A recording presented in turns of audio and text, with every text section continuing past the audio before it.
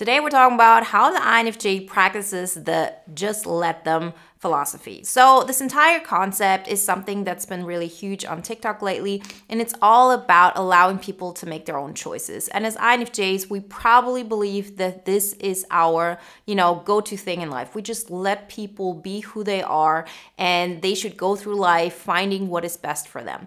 And that is true on a surface, but our biggest challenge is when it comes to us seeing that somebody is suffering and we cannot help them. We want to help them, but they don't accept our help.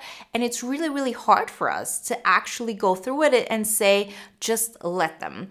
And the worst part about it is that we're willing so often to neglect what is best for us in order to help them because we just cannot let go.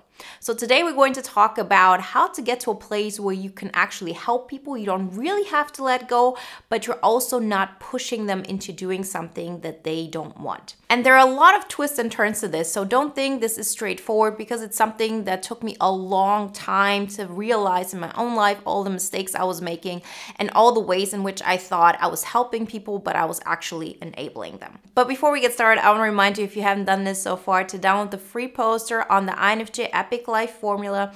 And if you want to take it to the next level, get the INFJ Epic Life audio guide. So this is a do-it-yourself course that you can listen to wherever you're at, and it will help you to find the path towards your INFJ Epic Life. So understanding what you want, practicing it, because as INFJs, this is the number one thing we have to get into action, creating our INFJ Epic Life in the real world. And it's a very comprehensive guide that is based on all the experience that I have working with thousands of INFJs throughout the last 10 years. So I really recommend you tapping into this if you're ready to change your life once and for all. Everything you need to know you can find in the links in the description. As INFJs, it seems like we have two modes of operating. The first one is, you have absolutely nothing to do with my life. So, do as you please, think as you want. You have nothing to do with me. And this is an approach us INFJs take very often. And for other types, this might even sound like we're pushing people out, or we're not being very giving, or we're being isolated or mean.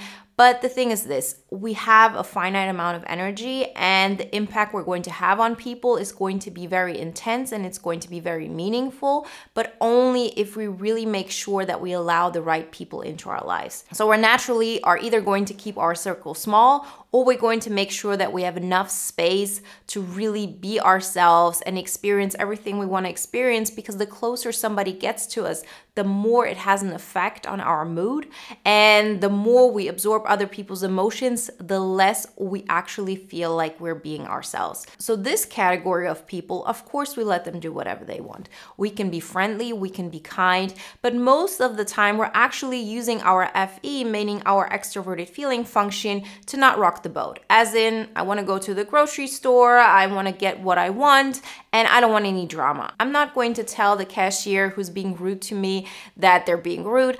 I just want to keep the peace. I want to get everything done that I want, and then I just want to go and be on my way.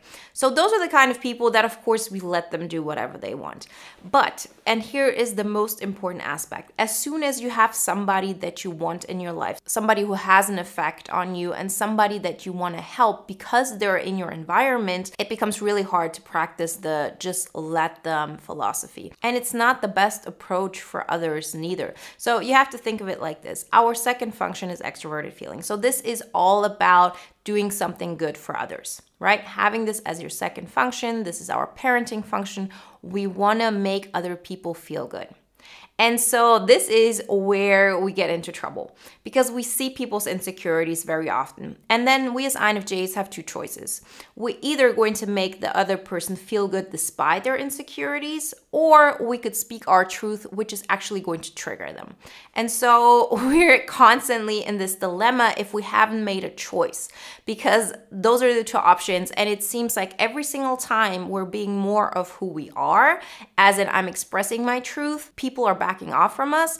But every single time I'm trying to be kind and I'm trying to be nice and I'm trying to be, the person who makes the other person feel good in the moment, it always leads to resentment, because I feel like I'm giving so much into that relationship, and the other person, on the other hand, even feels like we're taking advantage of them because we're not really being ourselves, and there's always this manipulation going on. And for the longest time, I was not aware of it. And I believe most INFJs are not aware of it, because what do we consciously think? We think, okay, I see my friend here and they have insecurities. They're very moody. They don't believe they're worth it, whatever it may be. So what am I going to do? I'm going to be the blanket that's going to make them feel good no matter how they act. But this behavior of ours is always leading to the other person leaning into their unhealthy behaviors. And this is something I took the longest time to understand, and I believe most INFJs really struggle with this because this isn't evident for us. Like, even for people like us who have such an insight into what other people are feeling, what their insecurities are, and so on, it's so much harder to, use that knowledge on ourselves, to parent ourselves, to understand, okay, what am I actually doing here?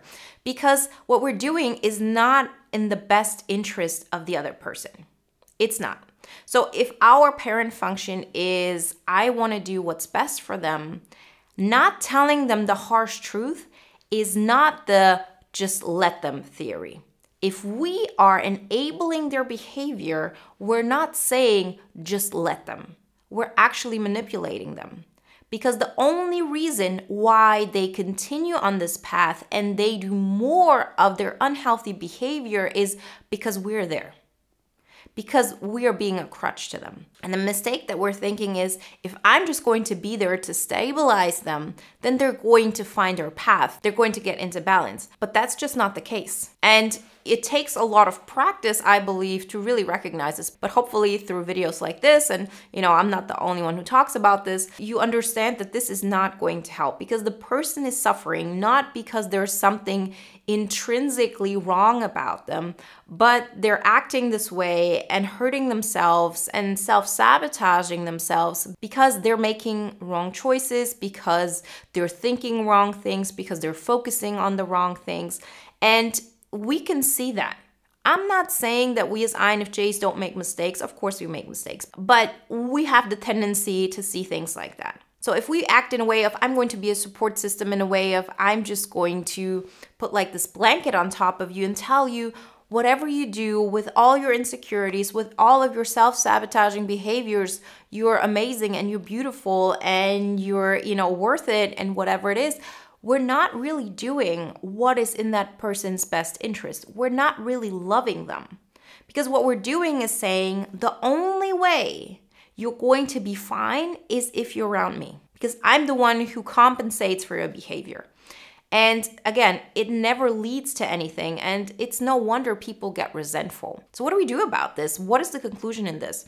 Well, first and foremost, we have to understand that there's always a selfish motive in this behavior as well. And I'm not talking about the other person. I'm talking about you as an INFJ. Yes, you want to help them. That's for sure. But there's also this thing of, if I'm their savior, they cannot leave me. They are forced to stay with me, because where else could they have this acceptance of who they are? That the way they go through life is perfectly fine. They're not going to find it anywhere else. Finding an INFJ who can do this for them is, very, very rare. You know how seldom INFJs are. So most people have never met one. The people who have are not really friends with them unless you're already in this community and are actively searching them. But you know what I'm talking about. So always think about the fact that you're doing this, yes, because you want to help the other person, but there's also an irresponsible aspect to this. And this irresponsible aspect of it is, I don't want to be abandoned. I don't want to be the one who's going to be ostracized for who I truly am. And so in order to avoid this, I'm just going to play my part. I'm going to manipulate them into staying with me. And then, it's a win-win, right? They feel good.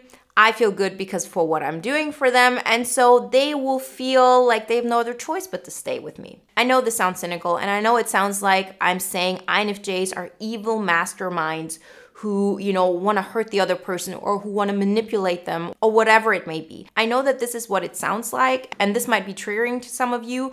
It definitely would have triggered me, because of course there is no manipulative conscious thought, as in, oh, I'm going to do something that is harmful to others and I'm going to manipulate them to stay with me. No, it's more like, I know better than you. I see that you're suffering, so I'm going to help you and therefore, I'm putting 70% into the relationship, I'm getting 30 back, and so therefore you'll stay with me. And most of the time we're doing this because we just don't know what better way to do this in. Like, if we say, okay, that's the only option, what would be the other option at first glance? Well, the other option would be, I see that that person is suffering and I just let them continue to suffer. We as INFJs cannot do this. This is extremely hard for us. Why? Because FE is our parenting function. We want to make others feel good. We want them to feel good. So if we see somebody suffering in our close environment, it's incredibly hard for us to continue watching them to suffer. So of course, our first approach is, I'm going to make them feel good about the way they currently are. And therefore, they can stay in my environment, because otherwise I would really need to push them all out, because I can't look at them self-sabotaging, being in this misery. And most of the time, it's not that we INFJs see somebody who's suffering and we say, I cannot handle this, so please stay out. Most of the time, it's more like, I can't let you into my space, because once I do, I have the responsibility for you. And if I take on the responsibility, I have to be able to help you. And I can't do this with, so many people, particularly if it means I have to actually alter myself in order to make you comfortable. So there's so many aspects to this in a way of, I have the best intentions, I want to help that person, but I'm forgetting that there is a selfish aspect to this. I'm forgetting the aspect that this is not in their best interest, because I'm actually just giving them fish. I'm not teaching them how to fish, that kind of approach. And thirdly, that we're not really allowing others to make the choice of if they want to be in our lives, because the version that we're showing them is not who we really are. And this is where it gets interesting. What a much better approach for us INFJs would be, in the sense, would be to say, I want to help that person. But in order for me to be truly helpful, as in I want to be kind, not nice, I have to make a choice. And that choice is the following. I have to speak and live out my truth. I can't wait for other people to change their behavior without me changing my behavior. So if I'm saying to people, in order for you to feel better, you have to make better choices. You have to understand what's going on and then act accordingly. You're not doing what is in your best interest. And with that, you're hurting yourself and you're hurting others. But you're not going to be able to manipulate or force people to make that change. It only happens through the just let them approach. But in order for this to be something that we're not just telling ourselves, but actually believe, the only way this can happen is if we live out our truth. If we say harsh truths and if we live out harsh truths, which are, for example, I have to make sure that I'm good. I'm going to do what makes me happy. I'm going to let you know, if it comes down to it, that you're not acting in your best interest, that you could grow more, that you could become a better version of yourself that would be better for you and for others. You don't have to live in this self-sabotaging behavior, and I'm not going to make you change because I can't force you. I can't manipulate you to do this. I can help you and make you feel good in the moment, but that's actually the worst thing we could do. What is the kind thing to do is actually make that person uncomfortable. And not going out of our way to make that person uncomfortable. It's more so, if I choose what is best for me, it will inevitably make them feel uncomfortable.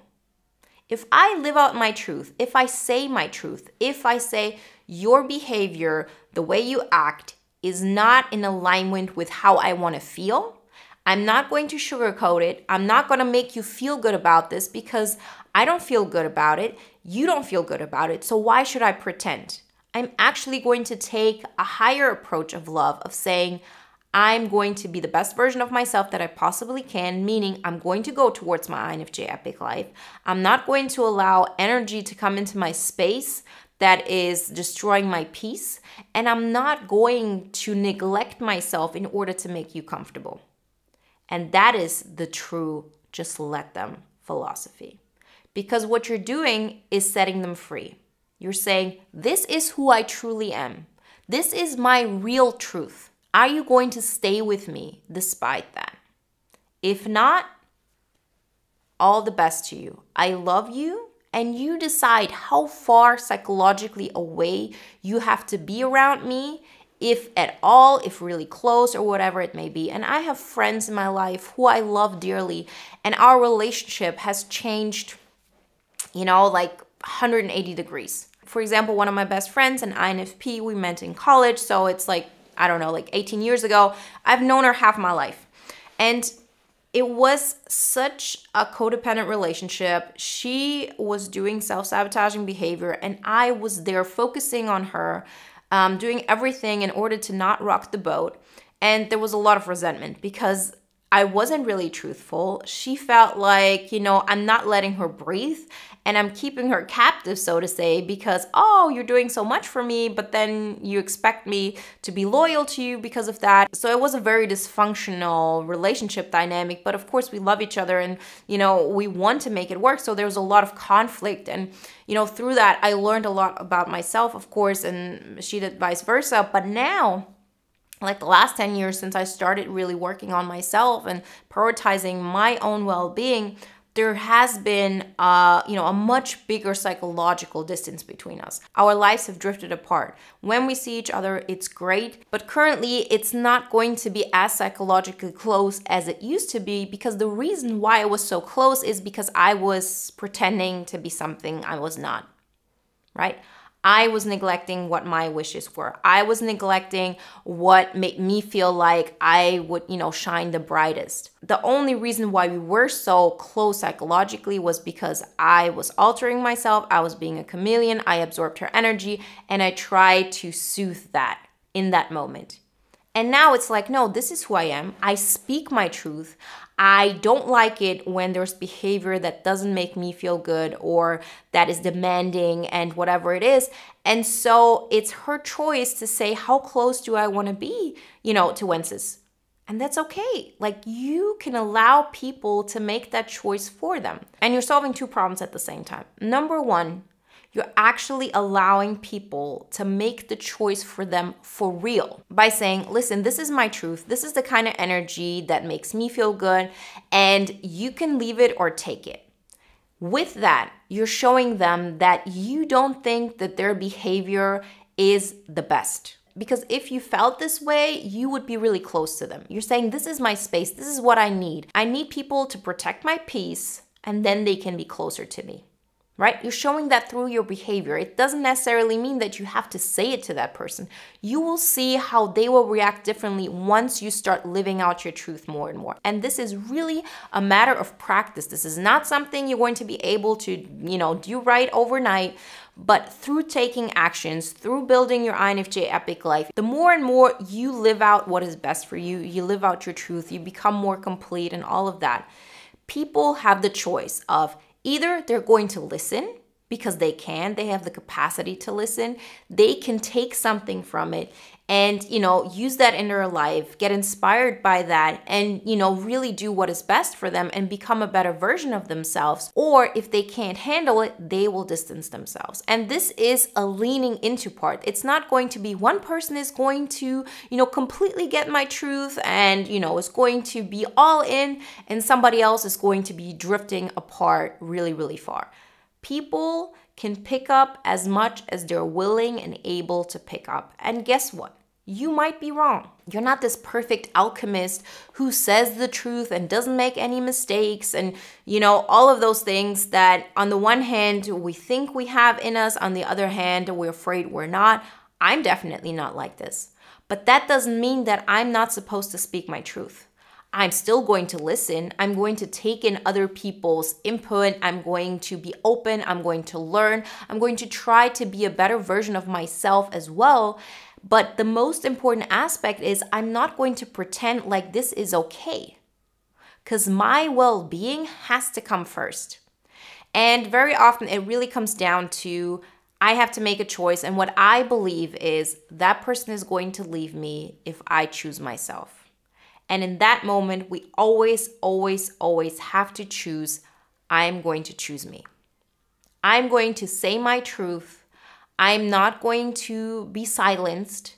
I'm not going to go back into my cocoon. I'm going to go out and live out and be an example and really get excited about my life and living out my purpose as much as I possibly can from this, current state that I'm in. And then people can try to convince me. That's okay. If they want to, they can. But the fact that I'm living out my life unapologetically and as authentically as I can, if this in itself makes people back off completely, then just let them. Just let them figure out, because it's their prerogative how they live their life. And you'll see, the more you tap into this, the more you see that of course people will, move away from you a little bit. But so many will come back. But it will be in a different dynamic, because people who are not living in their own truth have a really hard time if somebody else is living out their own truth, because you become a mirror. You're not a mirror if you're really soothing them in their negative behavior and their self-sabotage. What is really triggering is when you say, no, I'm going to live out what is good for me. And then they see and feel, oh, I don't feel good around this. It reminds me that I'm not the version that I could be. And it takes a certain strength to be able to stand in this truth. And you should give people the grace and the space and the, opportunity to find that strength within them, even if it takes 20 years. That's okay. Just allow people to do this. And through that, on the other hand, we talked about the first thing is you're living out your truth. But the second thing is you get to love people way more unconditionally than you were ever before. Because if people are in your life and you're sacrificing who you are in order to soothe them, it will come a moment where you have to door slam, or where you have to get vengeful, or where you're going to say a harsh truth that is really going to hurt because you know their insecurities. And you don't want to feel this way. I don't want to feel this way. But if you speak your truth and you live out your truth, so you're not just saying to people, be a better version of yourself, but you are a better version of yourself. You really make it your life's mission. Then you're walking your talk. Making that sacrifice of being liked for being authentically you is always worth it. And through that, when you know, oh, I'm doing my best and I'm acting in a responsible way, I'm not manipulating people, I'm really showing them who I am. And if that means people can't stand it because it's too much for them, then, I will have to live with that. And that's a choice that is really hard, but it's the only right choice I have.